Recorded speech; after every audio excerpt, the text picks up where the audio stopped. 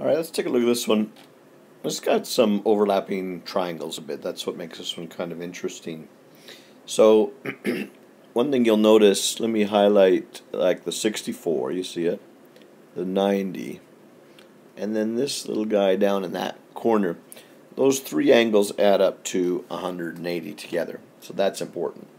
Because you can find this angle, this one right here, you can find that because you've got two, the 64 and the 90, you can find it.